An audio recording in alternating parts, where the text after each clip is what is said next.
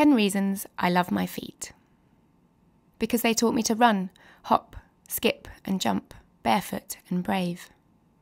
Because as a kid, after a hard day in the mud and sand, they tasted good and salty. Because they're clever and polite. And because they never let me down, even when they've danced all night. I love them for their lumps and their bumps and the stories of their scars. I love remembering all the places we've been together and wondering where they'll take me next. I love how they curl when they're happy and cringe when they're not, how they stick together when they're cold and spread apart when things get hot. I love that on my wedding day, my feet carried me up the aisle. And when twice I got pregnant, they carried me and my child.